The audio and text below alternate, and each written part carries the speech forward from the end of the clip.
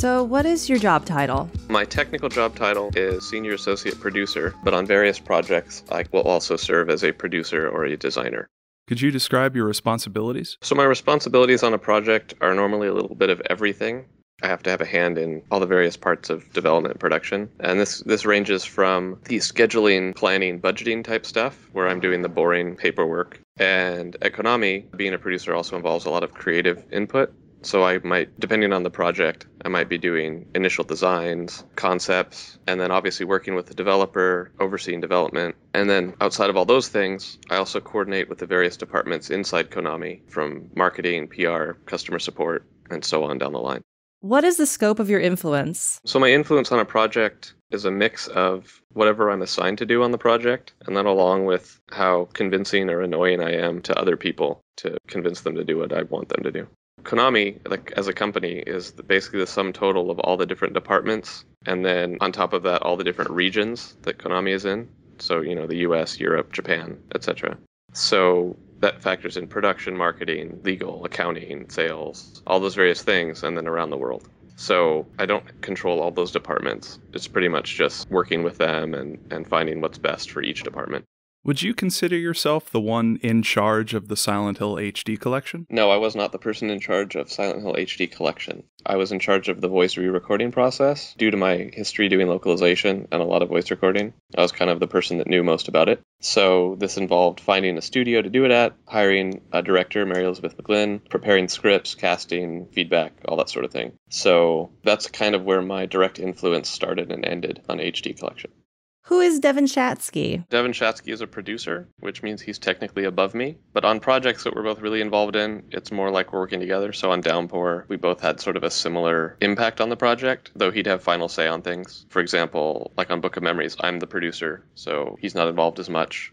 Why do you think you're being singled out instead of Devin and others in similar positions by Silent Hill fans? It's kind of obvious why I'm being singled out is because I'm the one that's speaking most often about the franchise. A lot of that has to do with if marketing can only send one person to a marketing event. I'm working on multiple Silent Hill projects, and if Devin's only working on one Silent Hill project, it makes more sense to send me because I can talk about all of them. So that just results in me saying the most and people seeing me the most, and so they decide I'm the guy who's responsible. What would you say is your rank in the company? Like, if the president of Konami was number one, where are you? It's not ranked like that at all. There's plenty of people above me, producers, directors, VPs, the president, and that goes for every department and every region of Konami around the world. So I'm nowhere near the top. How many people worked on the HD collection and Downpour? Well, if you take a look at the game's credits, that's about how many people worked on the game. You are considered the franchise's public face. Are you more connected with the PR side or the development side? I'm definitely more on the development side, pretty clearly. I can make suggestions regarding marketing, sales, PR, packaging, but I don't make any of the final decisions on those things. The reason that I try to be involved in interviews and PR and stuff is because somebody has to do that. Somebody has to talk about the game. And as a gamer growing up, I always didn't like when you'd read like, oh, it's a cool new interview about this game. And then, you open the magazine or click on the link to see it. And it's basically a PR person reading off bullet points from a spreadsheet they have, like, oh, this is why people want to play the game. It's got RPG battle system, and it's multiplayer, and I guess that's it. It's not their job to know, like, the intricacies of development and how this all came about, but I think that's more interesting to hear about. And journalists always ask questions like, why did Downpour switch to the Unreal Engine, and what challenges does that bring to the series? Or, how is it working on the Vita, and things like that a PR marketing person can't answer. They're not involved in that. It doesn't mean that shouldn't be answered. It's interesting to people. So if I'm there, I can answer those things. So I try to be involved so that people can get more information instead of, stuff they've already read in a news story before. And then, as I said before, I work a little bit on every Silent Hill, so I'm kind of the guy if they're going to have random questions about lore or switch from Book of Memories to a Downpour question, I'm going to know the answer to that. So it's kind of better I'm involved than not involved. Devin came to Silent Hill, and then he'd played a little of it before, but he more delved into it after he got assigned to it, whereas I've been playing it since 1999. So I saw all that lore as a gamer and figured out all the lore behind the town and did all that research for years and years and years and years. So I'm going to know it off the top of my head, where if Devin has a question, maybe he's not quite sure, he misspeaks, and then he ends up on a Twin Perfect video. and they're trying to say how you shouldn't be working on Silent Hill, da da da da da. So that's why I'm involved a lot in the PR. Are you capable of watching over and controlling every aspect of a Silent Hill game, from script writing, coding, art direction, etc.? No, it's not possible for me to simultaneously control every aspect of a game.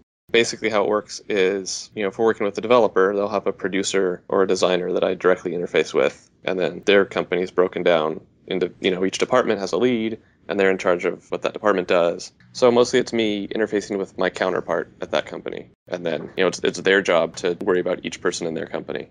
So if I get a build and I make a suggestion, then it sort of filters through the appropriate people. And they can do it, or they can send me a better suggestion, or we work together. It's not like a dictatorship where I demand certain things and they have to jump and go do them. It's kind of a trust thing. If Konami and the developer are working together to make this game for Konami, I'm sort of Konami's communication point to the developer. Are you in charge of choosing which development studio gets to make the next Silent Hill game, or is that a decision from higher up? Are you also in charge of the game's genre? No, the decision about which developer to use is above my pay grade. I did, however, advocate way forward for Contra 4, which we did some years ago, and Book of Memories, because they're a really good developer for old school gameplay, which is what both of those games called for. Depending on the game, the genre can be decided by many different people. It's really just a matter of, what's the game and who's involved with creating it. Where does Silent Hill rank in popularity compared to the other franchises Konami owns? Stuff like Dance Dance Revolution, Metal Gear, Castlevania, Suikoden, Beatmania, and Contra. Do you think Silent Hill's popularity has an effect on Konami's decisions regarding its handling? Franchises aren't exactly ranked like that. But obviously Silent Hill is more on the niche side with a smaller, very dedicated fan base, but smaller. And obviously the number of customers for a Metal Gear Solid is exponentially larger than a Silent Hill. And so the more people that are for sure going to buy a game, the more money that game has to play with. You said before on a forum, quote, because what the cool kids who get it misunderstand is the reason those beer-chugging Space Marines didn't get into Silent Hill 2 was because the only thing worse than the voice acting was the shit controls and brainless combat. Was this sarcasm? Yeah, that was a facetious, or I guess you could say in-character statement for the type of gamer I was speaking of. And what I was trying to get at with this was what I thought was a common experience, but maybe it's unusual, is where Silent Hill fans try to get their other gamer friends who aren't into survival horror or adventure games or things like that to play Silent Hill, because we all love them very much and they're unique and we want other people to experience them because they'd enjoy them too. And I've heard about this from a lot of different gamers that they've done this with Silent Hill. So my point about this was, when we did that 10 years ago, the type of games those people played, when compared to Silent Hill 2, Silent Hill was kind of lacking in key areas that they looked for in a game, and that might have turned them off.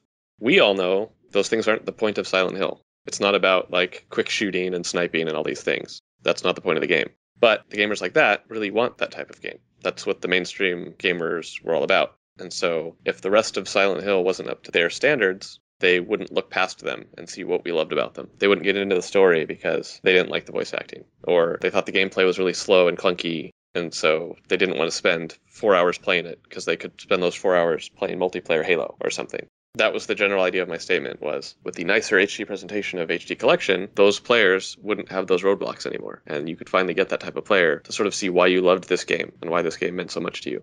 You've also said, with HD Collection, you may finally be able to get your Halo-chugging buddies to enjoy fine digital storytelling. Could you tell us what you meant by this? Similar to what I said before, I was trying to refer to more niche game fans trying to convince their more mainstream fans to try these games that they thought they'd appreciate or understand. It's important to note that the forum that I made these statements on is a forum I was a frequent poster on for 5 years. So my audience for these comments already knew my views and my loyalties. And nobody who read these at any point said, "Oh my gosh, Tom hates Silent Hill? This is terrible." Because they all know who I am and which games I love. In my understanding, when Twin Perfect used these quotes in their documentary, they edited out the line from these posts where I said directly, Silent Hill 2 is in my top 3 games of all time. And earlier in the thread, I'd also mentioned that it was my favorite Silent Hill game, and I listed them in order of my preference. So there's no confusion in context what I meant by these quotes. Personally, I think it's unprofessional and kind of cowardly to doctor quotes to that degree just to prove a point, and to remove all context from the forum. You've said, nobody cares about Silent Hill more than I do. Not hyperbole, literally nobody. What did you mean? I'm sure the statement was in response to something, but I don't really remember what it was. But I definitely still feel that way. Sort of where I'm coming from is, obviously when the games came out, I played them, and I bought every Silent Hill on release day. I understand fans love Silent Hill a lot. A lot of fans love other games too, Zelda, MGS, Resident Evil. So they kind of split their fandom between things. They also have school or jobs that they're, when you're at school, you're not thinking about Silent Hill, you're thinking about school. And when you're at your job, you're thinking about doing your job. But then, as the person working on Silent Hill, that is my job, and I take that really seriously. I'm thinking about Silent Hill pretty much 24/7. At work, I'm thinking about Silent Hill. When I'm playing new games, I'm comparing them to Silent Hill. I think about Silent Hill while I'm walking the dog, which is pretty much where I conceptualized all the Book of Memories story, actually. When my wife and I are having a nice dinner, I'm bugging her with Silent Hill talk. I'm kind of the constant, never-ending Silent Hill engine all the time. And as an example, when HD Collection came out, I was on sick leave because my wife had major surgery, so I was at home to take care of her. And when the game came out and I heard about all the issues in it, I spent time that I should have been taking care of my wife playing the retail copy to actually see what these problems were that made it in the game, and then try to get them addressed. Now, obviously, my wife gave me permission to do that because I'm not stupid, but that's sort of my dedication to the franchise. To your knowledge, did Konami already own the voices for Silent Hill 2 and Silent Hill 3? Is it not that simple? Without getting too into it, Konami definitely owned the voices. And like I said, someone had wanted to involve the old actors out of goodwill, and our initial plan was to have both original and new voices. If Guy Seehee and the other Silent Hill 2 voice actors did not sign away their rights in the end, would Konami have released the HD collection without the old voices? Legally, they could have released the games with the original voices, but out of respect to the actors, they would have chosen not to. Did Konami attempt to contact Heather Morris during the development of the HD collection? Yes, for several months. Do you know whose idea it was to reunite the cast of Silent Hill 2 for the signing away of the voice rights? In the end, it was Jeremy Blaustein who kind of got everyone together and on the same page and made the whole voice thing happen. Are you a programmer? No, I'm not a programmer at all. I took a couple classes in high school, so I kind of know how programming works, but I can't code or do anything like that.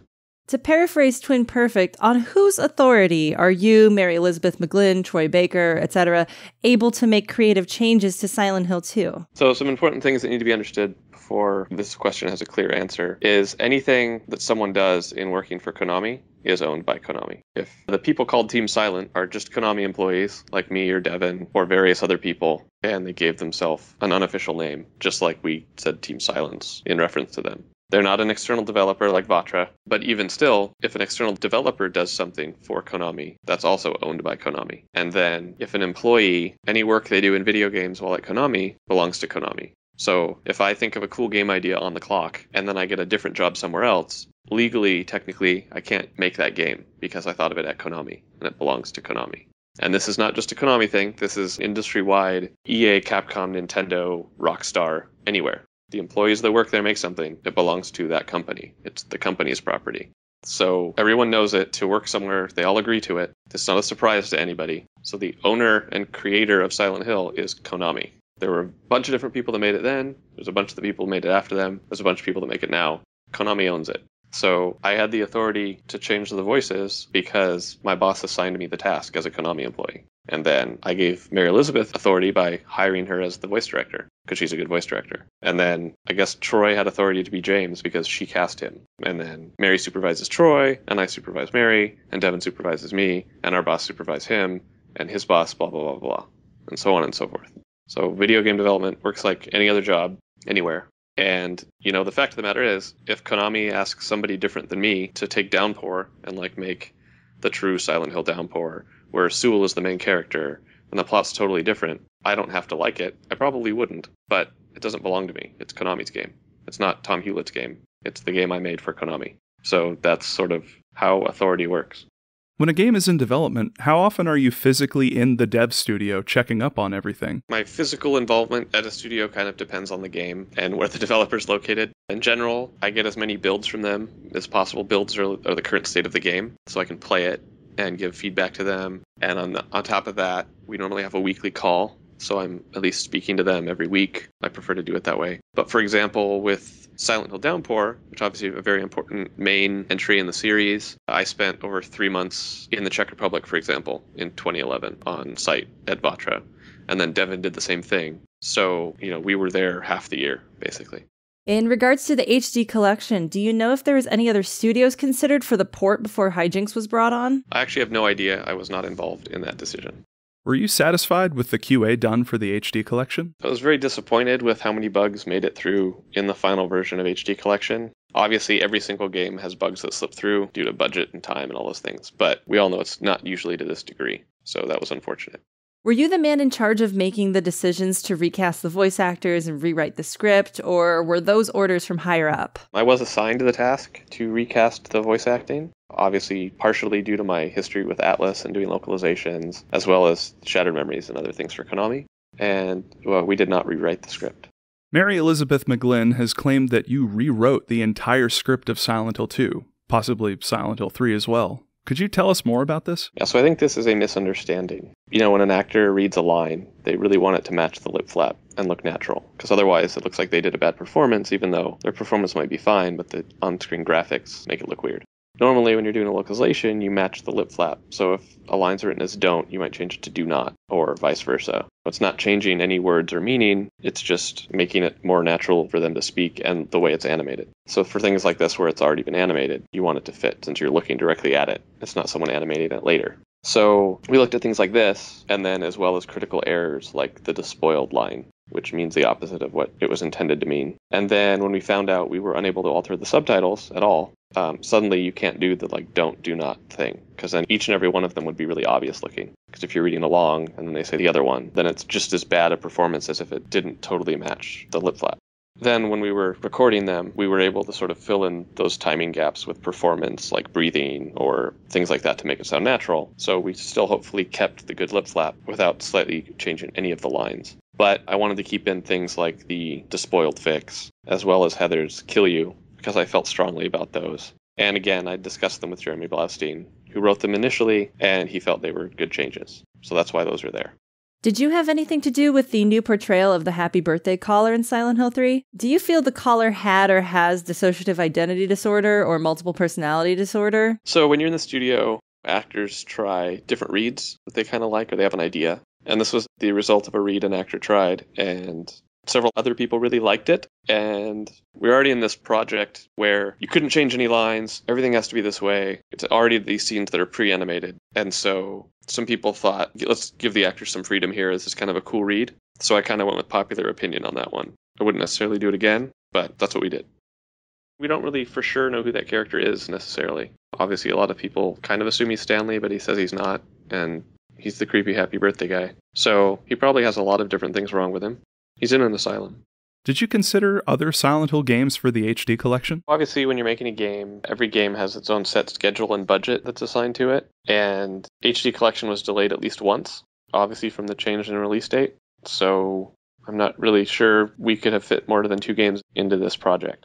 Did fan demand lead to Konami approving an Xbox 360 release for the HD collection, or was it already in the works? We'd been considering an Xbox port for some time internally, and obviously the level of demand helped that process along, sort of helped make it happen. But by level of demand, I mean the amount of interested players and nice recent emails we received about why they'd be interested in purchasing it on Xbox and all these things. I do not mean angry rants or videos, because those don't really accomplish anything.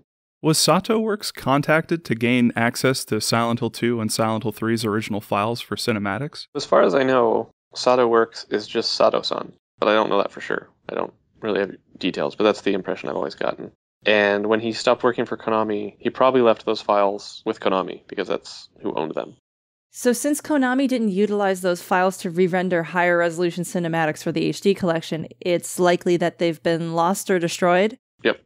Why do the cinematics in the HD collection appear to be washed out? I don't really know. If I had to guess, I would guess that it has something to do with the fact they were rendered at lower resolution initially, and so without original data to rebuild them, they can't be re-rendered at the appropriate size, but that's not the 100% technical word on it. That's just my guess. Was the TV border for Silent Hill 2's videotape scene part of the original Silent Hill 2 files? I have no idea where that came from, and I was kind of sad when I saw it.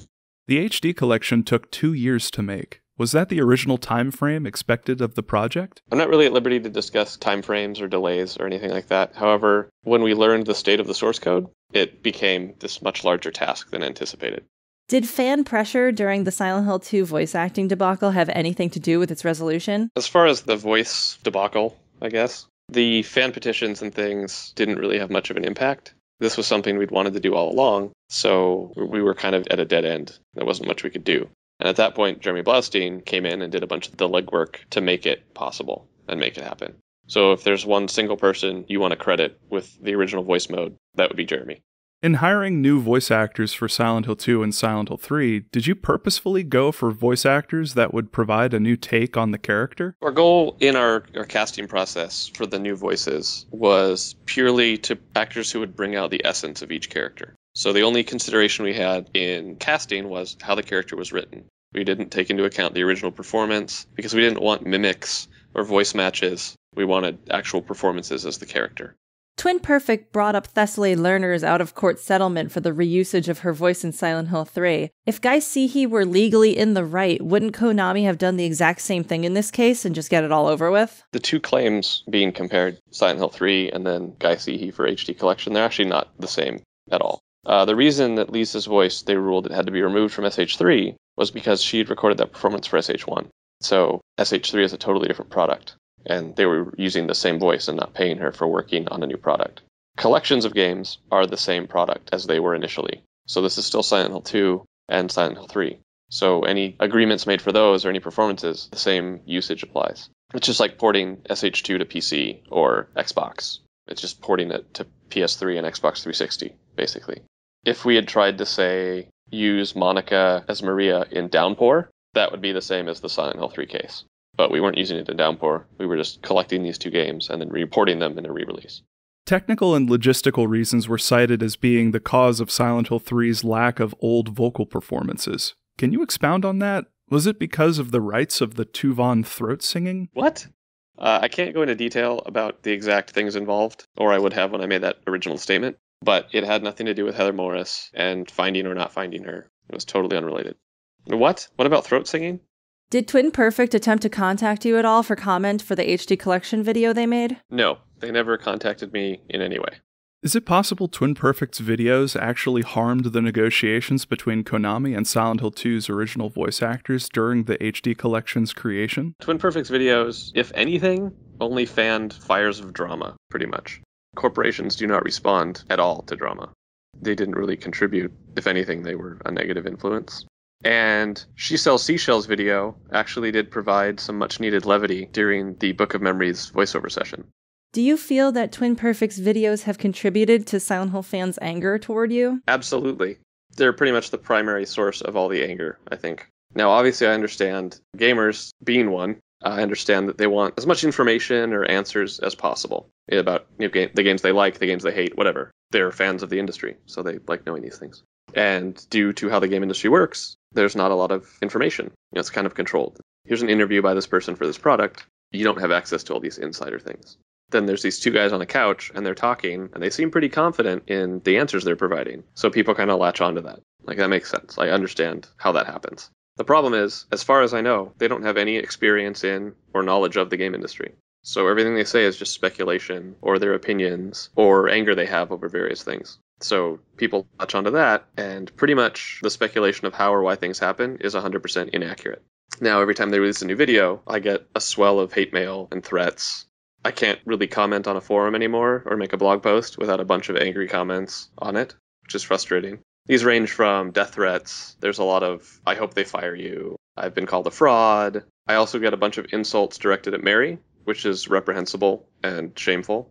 The problem is, this is exactly what Twin Perfect wants. They're basically TMZ. They want the drama, and that sort of sustains what they're trying to do. They make more videos to make more drama.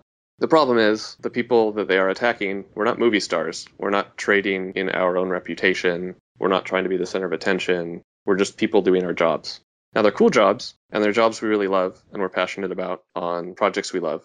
But if things get too intense, we don't have million-dollar mansions to hide in. We don't have high-tech security systems. We're just people. So Twin Perfect is basically like TMZ following your dad around the office, trying to get scandals.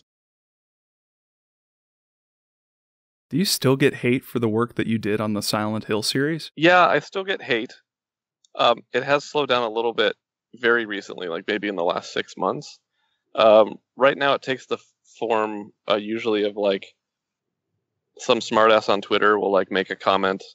Well, I'll tweet something like totally unrelated to Silent Hill, and they'll be like, "Oh well, like in Silent Hill, right?"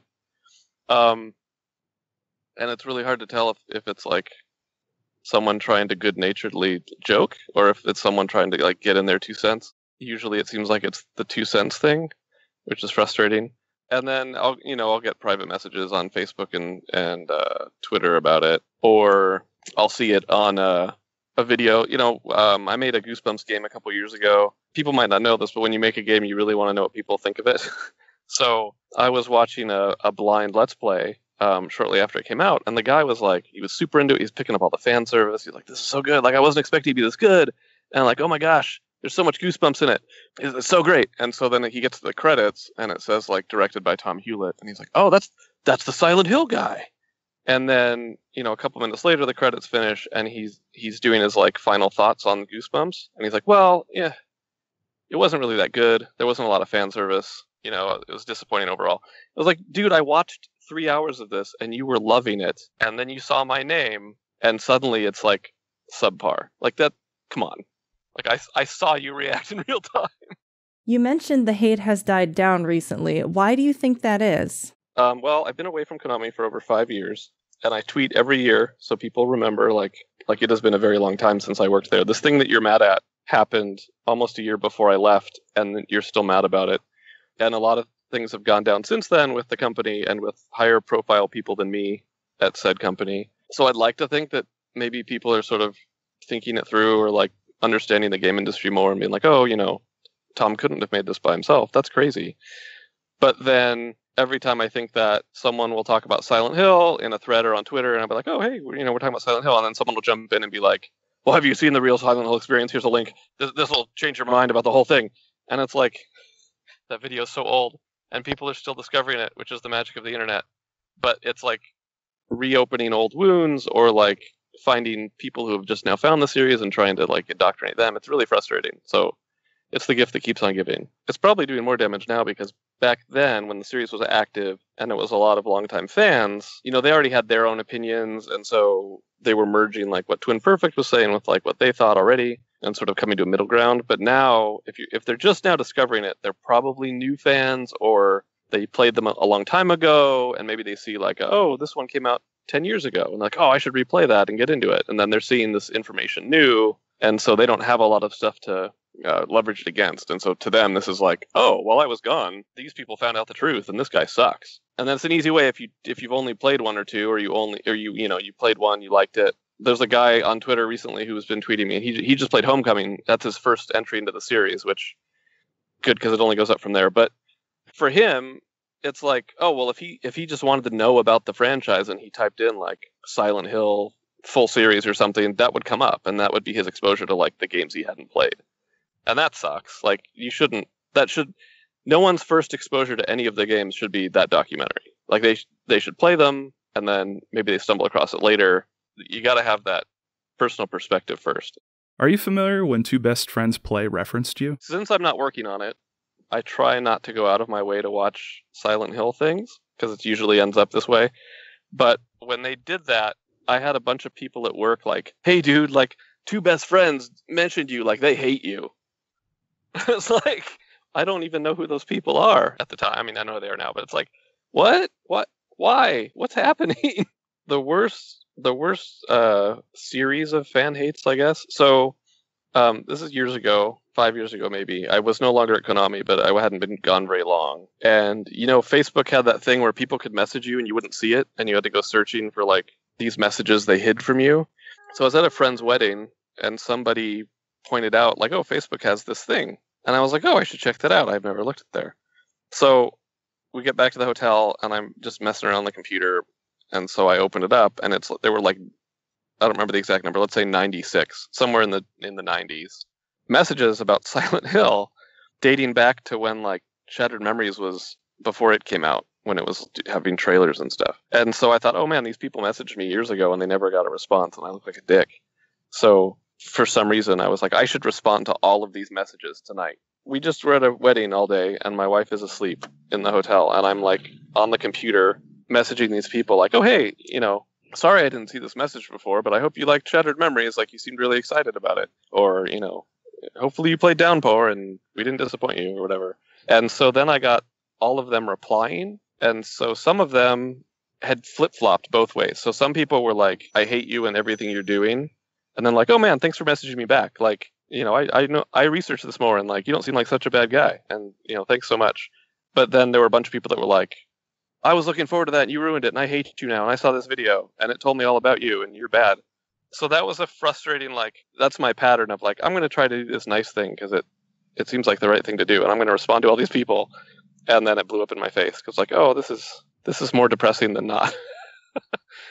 It's frustrating because like as a creator, you want to get better. You want to know what people think or don't like or how people reacted to your work. So I don't know. I mean, you have to go seek it out and see what they're saying. But then if everyone's first reaction is to hate everything, that's not constructive either. Like, if some review hated a combat mechanic and they were like, this combat mechanic didn't work. And like, I think they were trying to do this and it didn't come through. And I ended up sticking to this weapon and just doing this repeatedly. And that wasn't fun. Like that's useful. And you're like, oh shoot, why, you can examine the game and think, well, why didn't they get this? Or why wasn't it coming across? Or why would that weapon work and the other ones didn't?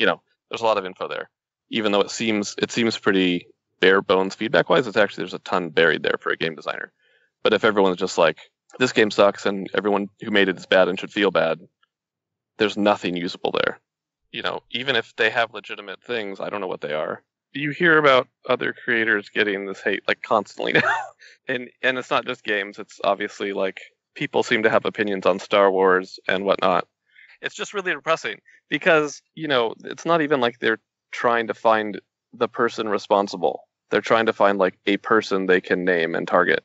There's all sorts of examples, and I'm not sure I want to name them because people that are mad at that, I don't want them to get mad at me.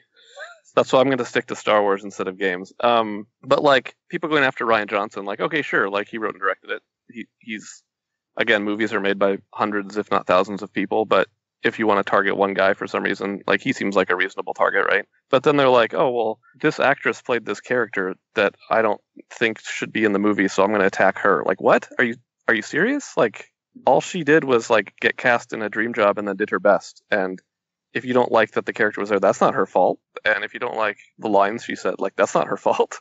So it's just crazy that people are doing this. And then I don't know. It also seems so petty to complain about games because we have like people doing political hits on creative people, and that seems so much bigger and makes stuff I went through seem petty. But it's just a thing right now, and I think it's ridiculous. People shouldn't. If you really hate something creative, just go after the work. Don't go after the people. And then convince your friends not to pay money for it, and then maybe that'll make a difference. But chasing people off Twitter is stupid and horrible. So yeah, no matter what you think, that person didn't target you and want to ruin your game or your movie or your childhood. They didn't do that. They don't know who you are. Like you know who they are, and you're trying to hurt them. That's a bad thing. And what they did, even if they somehow did destroy your childhood, which is insane, but even if they did do that, it was accidental because they were doing something totally unrelated to you. So there's no reason to then target them and try to hurt them. That's makes you the villain, and that's a terrible. Don't be terrible people. Be better people. One aspect of the Konami thing that people don't realize is my wife was the head of customer support. So if people sent angry death threats to Konami, you weren't really sending them to me. I didn't see a lot of them. I was just told they existed. You were sending them to my wife. So if you have a loved one and you can imagine them having to hear about the petty nonsense you're mad about, like that's pretty terrible.